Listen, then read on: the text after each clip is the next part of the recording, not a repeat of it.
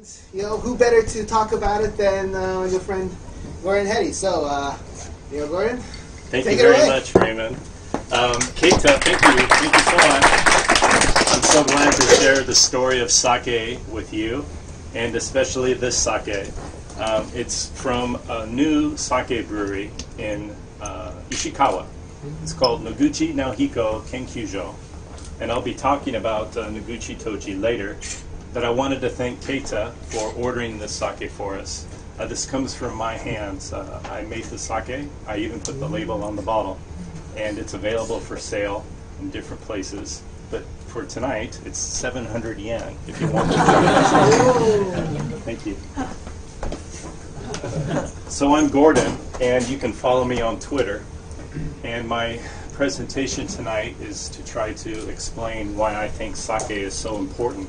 Not just because it's delicious, but as we are living in Japan, as we are living in Kyoto, I think we should take some time and appreciate Japanese sake.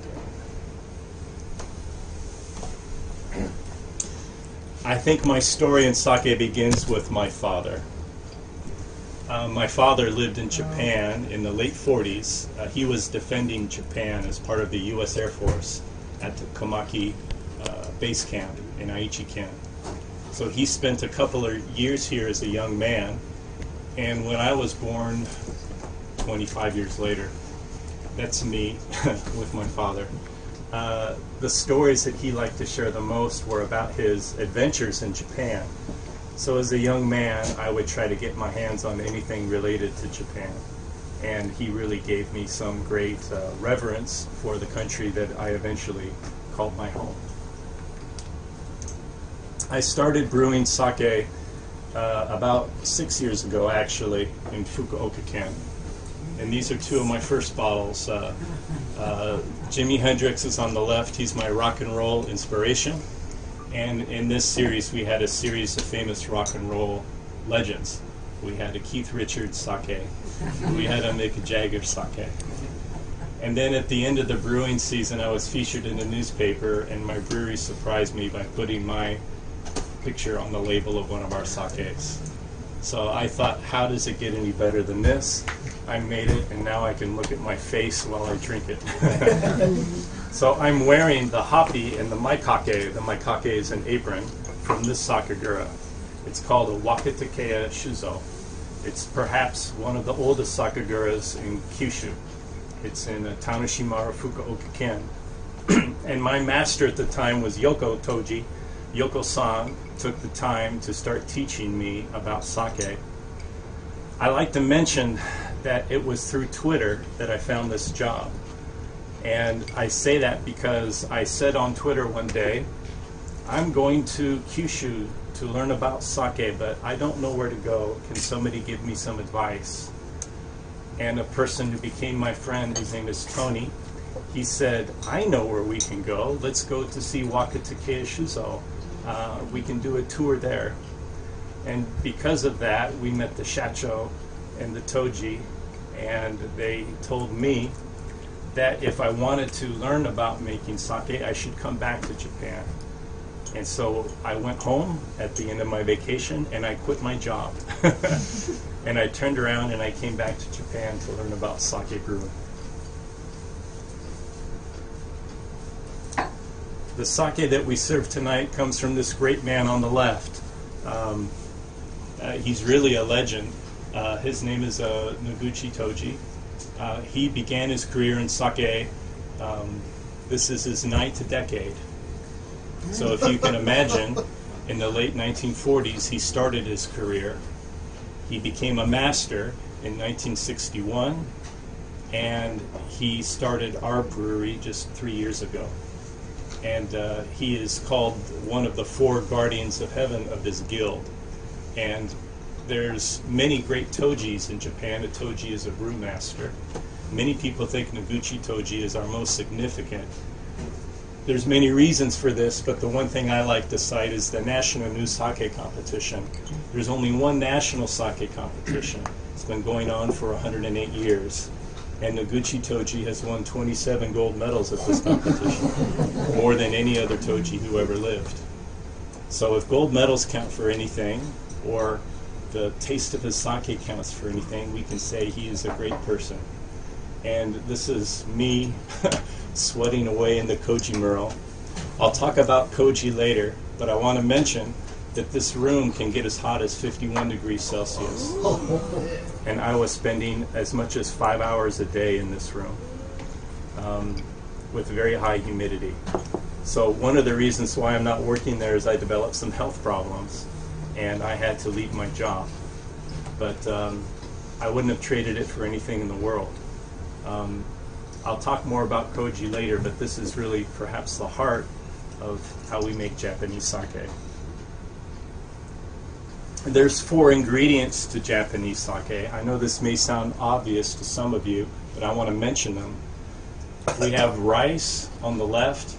In the upper right, this is Aspergillus oryzae, otherwise known as koji. This has been called the national fungus of Japan. Without koji, we would not have miso, mirin, nihonshu. We would not have shoyu. We would not have awamori. We would not have so many really wonderful products. And it's the heart of sake brewing. And on the lower left, we have fushimi. I've mentioned earlier in my presentation why Kyoto is so special. Nowadays, in all of Kyoto Prefecture, there's about 43 or 44 sake breweries.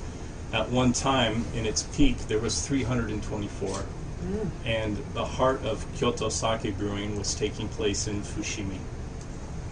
And on the lower right, we have yeast from the National Brewing Society of Japan. This brewing society started in 1905, in part by the government, to do R&D research to find the best yeast to make the most delicious sakes. So I'm giving you a very brief overview, but these are the 4 ingredients to sake. Some people want to call sake a rice wine, and I disagree. Sake is sake. We don't call a Cabernet Sauvignon a grape beer, and we don't call a Hefeweizen a wheat wine. They're unique categories, beer and wine. So is Japanese sake. When we go shopping for sake, there's 3 kinds of sakes we can typically buy. The sake that we're being served tonight is Honjozo. Honjozo is the 4 basic ingredients, and we add a little bit of a neutral distilled spirit. It's added to release aroma that might otherwise be trapped.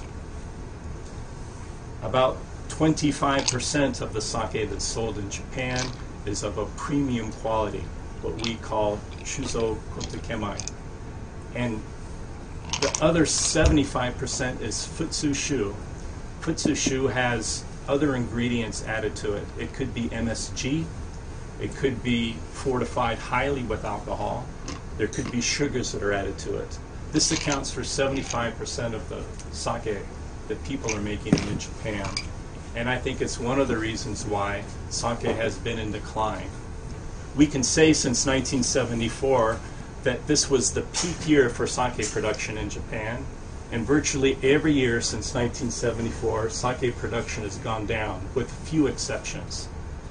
Today, about 6% of the alcohol that Japanese people drink is nihonshu, only 6%. So on behalf of the people in the trade, we want to educate people about sake so it's no longer such a mystery. And by teaching people how delicious sake can be and why it's significant, we hope that it will grow.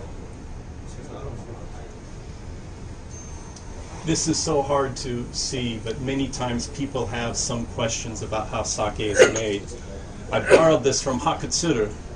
For a long time, Hakutsuru, a brewery in Kobe, was the largest sake brewery in Japan. But in recent years, Takara Shuzo has overtaken it. Takara Shuzo is a Kyoto company. Number 3 on this list, I think it's number 3, is Gekkeikan, another Kyoto company. So 2 of the largest sake breweries in Japan happen to hail from our town. I just want to show this to you. Do you have any questions about what you see in this page? This process, from when we start milling the rice, we take brown rice and we're polishing it to make it smaller. The table rice that you buy to eat at home they've taken away 10% of the outside of the kernel of rice and left 90% behind. When we make sake, we're usually taking away 30% and leaving 70% behind. But sometimes, for the more expensive sakes, they're taking away 40 or 50 or 60% of the outside of the rice. The reason why we're doing that is that there are impurities to the sake brewing process that live on the outside of the rice. These things are lipids, fats, and proteins. On the inside of good sake rice is just starch, and that's why we polish the rice, because the starch is the best ingredient for the yeast and the koji to work with. This whole process might take 4 to 6 weeks.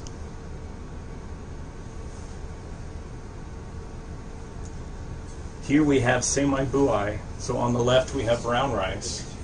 And the smaller the rice gets, the more expensive it gets. It is said there's 105 varieties of sake rice in Japan. The most popular of these sake rices is called Yamada Nishiki. It comes primarily from Hyogo, but I believe there's 27 other prefectures that are growing this rice. Yamada Nishiki is the king of sake rice. So if you're looking for the most popular sake rice, if you can see Yamada Nishiki on the menu or on the bottle, it's the best rice, or at least it's the most popular.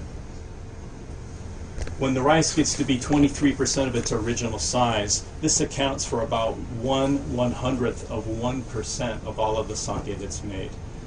That bottle of sake or that glass is going to be very expensive and very delicate.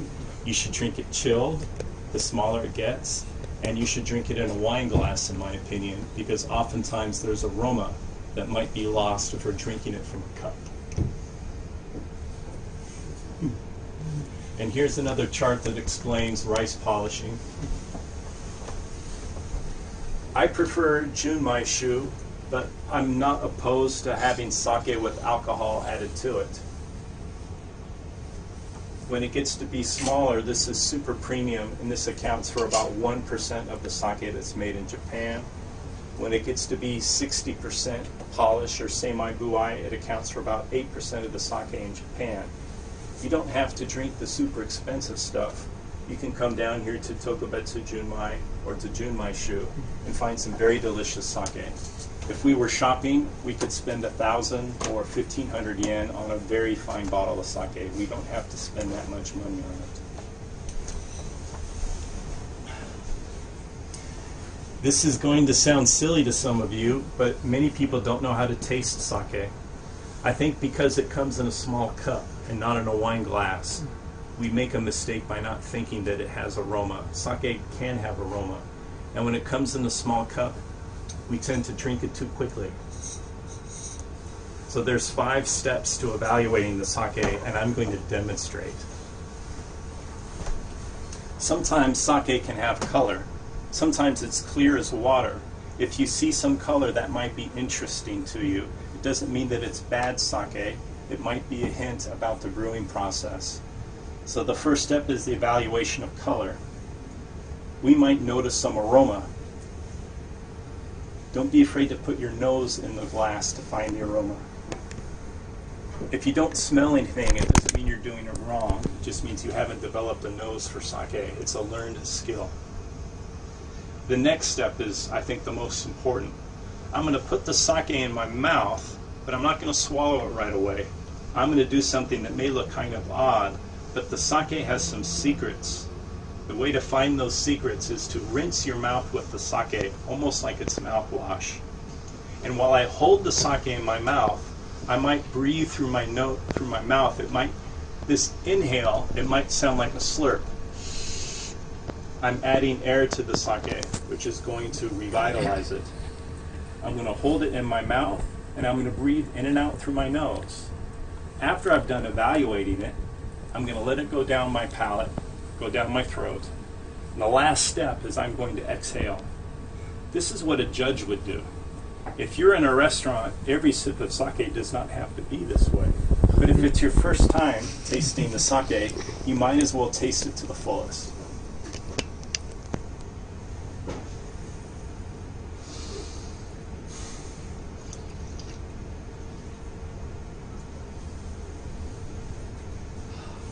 now I've evaluated the sake. So if you've had sake before and you thought, oh, well, it's nothing special, it doesn't have aroma, I prefer beer or wine, that's your own personal business. But if you're not tasting sake in this way, then maybe you've never quite tasted it yet. It would be like eating your food too fast. We have to savor it.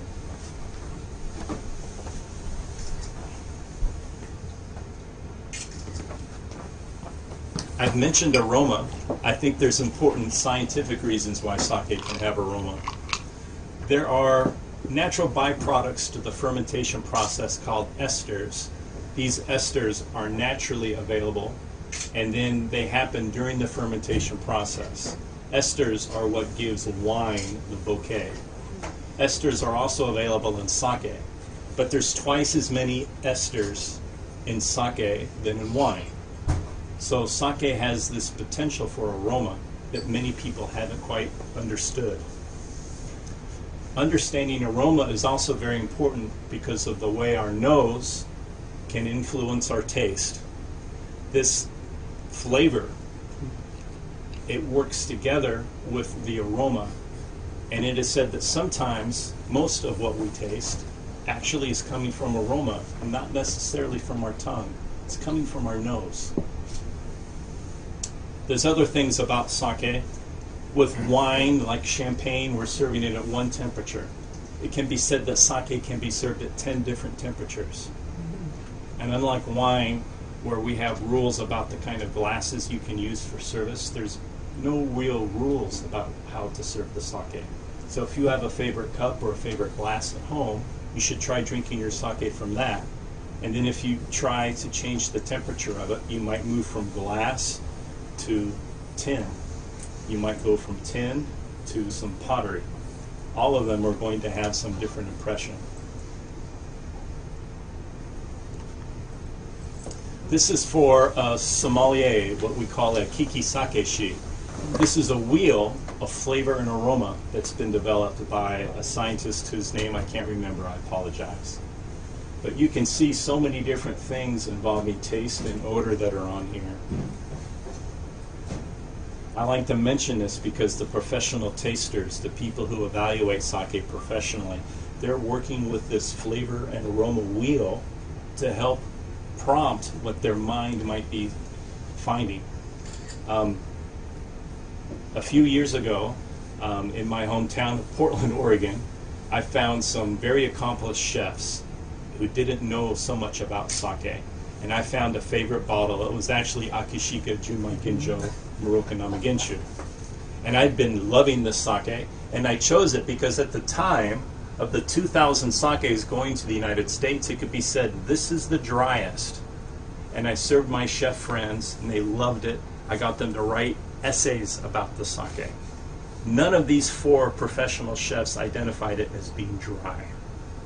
So here these people are with their trained palates, who love the sake, but they can't identify that it's really a dry sake because they don't have any previous experience to it. So they know that it's delicious. But in the beginning, it may be difficult for you to find, is this sweet, is this dry, is this fruity, is this earthy? You can use a wheel like this to stimulate your imagination. You're not doing it wrong if you don't find these things, but it's interesting to think that we can train our palate to do so. This is another representation. This image comes from the National Research Institute of Brewing. So the government, specifically the tax department, they're heavily invested on improving the quality of sake because we get tax dollars, the government gets tax dollars from sake. Because it's the national beverage of Japan, so much money is spent in research and development. So these are just some of the aroma profiles that can be found in sake. Many people don't know that sake pairs well with food. I mentioned 20 versus 14. Amino acids are so important to flavor, and sake has all 20 of the essential amino acids. Wine only has 14. Of these amino acids, the most important for our health and for umami is glutamic acid or glutamate. This amino acid was first identified by a professor who was actually born in Kyoto. His name is Ikeda Sensei. He's the person who first discovered what we know as umami today. Sake can have more umami because of the presence of glutamic acid, of which it's 3 to 5 times more than any beer or wine that is made in the world. That's just your average sake. Tart components. Wine has interesting organic acids: succinic acid, tartaric acid, acetic acid, citric acid, malic acid. All of these give wine its sharpness, and people love wine for that. But I think wine, because of these sharp acids, it doesn't always pair well with food because the wine is stronger than the food. Sake wants to be friends with the food, and it can do so because all of these organic acids, they're much lower in sake than they are in wine. And at the bottom of the page, I mentioned Applebee's versus French Laundry. Applebee's is kind of a run-of-the-mill restaurant chain in the United States. They have a bar, and in their bar, they have rum from Puerto Rico, vodka from Russia, tequila from Mexico. They have the national spirits of all of these places around the world, but none of them carry sake. So I had a conversation with someone in leadership at Applebee's, and I said, "Excuse me, I just happen to notice you don't carry any sake." He said, "Oh, well, we're not a sushi restaurant. We don't serve Japanese food." I said, "I see your point, yet you have Russian vodka, yet I see no Russian food on your menu. You have rum from Jamaica, but there's no Jamaican food on your menu." So it's a shame that the rest of the world hasn't quite embraced sake. Since it's the national beverage on Japan, I think it can be on any menu that serves beer or wine. French Laundry has been considered the United States' finest restaurant. It's in the heart of Napa Valley, California wine country. It's a 3 Michelin star restaurant, and I think it has been for over a decade. And it's a French restaurant. They're presenting French cuisine. So I also told the Applebee's manager that isn't it interesting that America's most awarded restaurant carries 4 sakes on their list? They're pairing it with French food. Don't you think your sake, don't you think your menu could benefit from having sake on it as well? I mentioned different temperatures. You know, we can do this at home. I hope you don't do it in a microwave. The way you can warm sake at home is to buy a tokuri, which is a clay pot, if you will, ceramic or clay. And you put the tokuri in a pan of water. You put the sake in the tokuri, and as the pan of water is heated, we know that it might be ready for finish, when it might be ready for service. If I can grab the top of it, and my fingers are it's almost too hot, then I can lift the tokuri, the carafe, if you will. I lift it out of the water and I can serve it. Depending on the imagination of the toji, the master brewer, depending on what their inspiration is, they are going to recommend different temperatures to serve the sake. So I've had sake at room temperature and I thought, well, this is nothing so special. And then I tried heating it up and it became quite delicious. So don't give up on the sake. You might be drinking it at the wrong temperature. The real appeal of sake is that it's the very heart of Japan. Sake came to Japan about in the year 300 BC, it's speculated. And it's been an important part of Shinto ceremonies. There is no Shinto ceremony that does not feature sake. It's also an important part of the taste of Japan, the flavors that we enjoy in our food. And I think it's a healthy alternative to beer and wine. I drank a lot of beer and wine as a young man, and almost every time I woke up with a terrific headache or a stomach ache. And what I love telling people about why I started to fall in love with sake is that I could drink it and wake up great the next day. There's virtually no hangover. So if you're having problems with a hangover, sake may be beneficial for you as well. So Kyoto has a very interesting history with sake. When you visit Kinkakuji, you can visit and buy a bottle from Matsui Shuzo near Daimachi Inagi Station. the city of Kyoto, not Fushimi, but just the city, they have 2 sakagura right now. But at one point, I think Kyoto had 324. And so it's important to keep this cultural history alive. At the turn of the 20th century, there was 10,000 sake breweries in Japan. Now there's just over 1,000.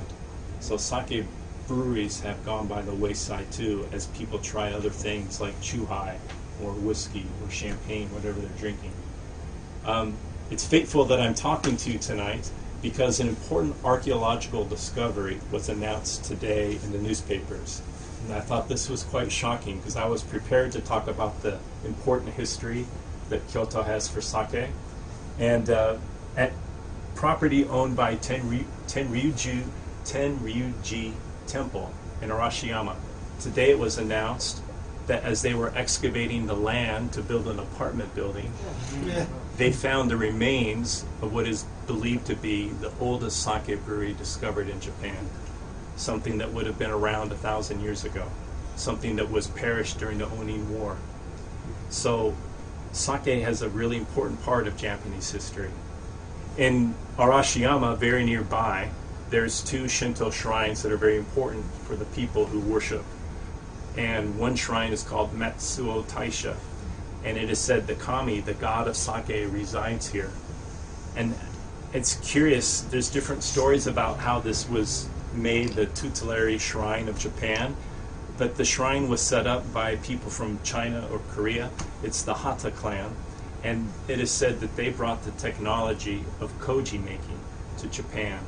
And it was in the 700s that Japanese sake got the strong interest of the emperor, and that's when brewing technology really took off. So even though sake goes back to 300 BC, it was in the year 789 that the sake that we're drinking tonight was first really brought into the world. But at that time, it was really for the emperor, and it was for religious ceremonies. And it was that way for another 900 years. In the 1600s, sake was always made for the gods and for the emperor, but it also started to be made for the common man, and it became a common man's drink.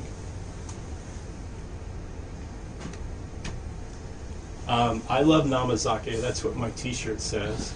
And part of why I have this on here is that I just had a dream. I loved sake in America, and I put myself out there. And I've been making sake off and on now for 5 years at 3 breweries. And I want people who have some passion in their life to do their best.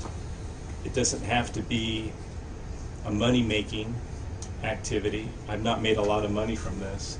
But because I followed what I call my passion, what the Japanese people call ikigai, it's really served me well. Nowadays, I'm an English teacher, but I'm in a conversation with the head winemaker at Dom Perignon, the champagne company.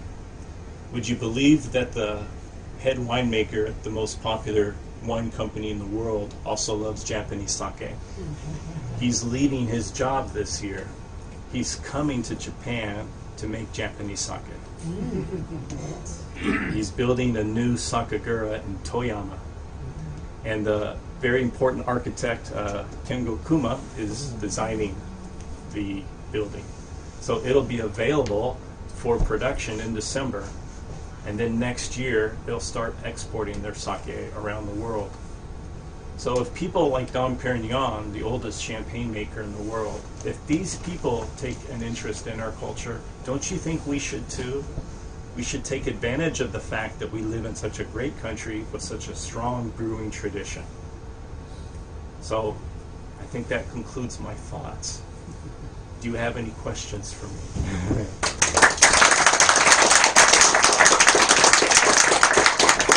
I'd like to take a couple of questions. You were doing your tasting, you were demonstrating the way to, take how the aroma can, you take air in through your nose where you're drinking it, or take a little slurp of air.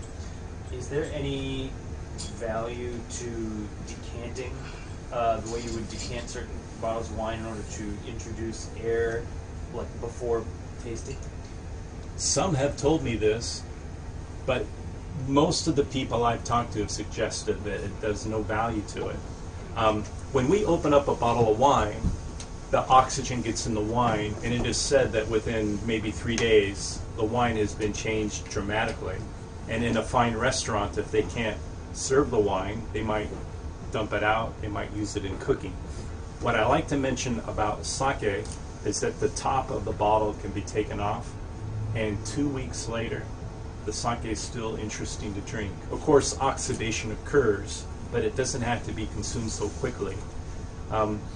There's a sake bar in Kyoto called Nihonshu Bar Yoramu, and Yoram is an Israeli guy, and he has many bottles of sake where he says, "Oh, I first opened this bottle 10 years ago. Won't you try it?" And I tried it, and it was amazing. I don't understand why, but maybe because there's a kami, a god, inside of the bottle, maybe that has something to do with its preservation. Got one more question. Yeah. 一番好きなあては何ですか？あなたが。My favorite sake is my sake. 当てなしで。 No, so I love so many sakes. It's so difficult. I especially love Morokaname Genshu. I love Yamahai. Up is like, what do you eat with? Like, Oh, what do I eat? Oh, I'm sorry. Cheese. what kind of cheese? Any kind of cheese, but I love Gouda. I was hired by the Dutch government to make a sake list pairing Gouda cheese from the それ日 Netherlands. 本人が発想しないんだけど、今ここでブルーチーズもらってやってて結構うまい。 But I usually drink it alone the first time, and then I'll drink it with anything. But cheese has been my favorite, I think. It's difficult. 塩気があればそれでいい。 All right, last question. So I was curious, you did mention that when the rice is very, very finely ground down, Yeah. you said you recommend that is always drank chilled. Yes. Is there a scientific reason for that, or is that a personal preference? Oh, that's such a great question. The scientific reason is that the sake is so delicate because there's just starch that's being used. There's no longer fats and lipids, and there's aroma at work. And most connoisseurs would say that's how you should drink it. But with sake, there's not these hard and fast rules all the time. So I've had people say, "Oh, try this super premium sake. I've heated it up to 40 degrees. It's better that way." So I think the takeaway here is to experiment with it. Yeah. It's such a good question. I'll have to think about that harder. But your takeaway is that it is not some objectively correct way to drink it. But It's that the is- preferred, yes. Okay. Yeah, it's a preference. It's customer preference or consumer preference, yeah.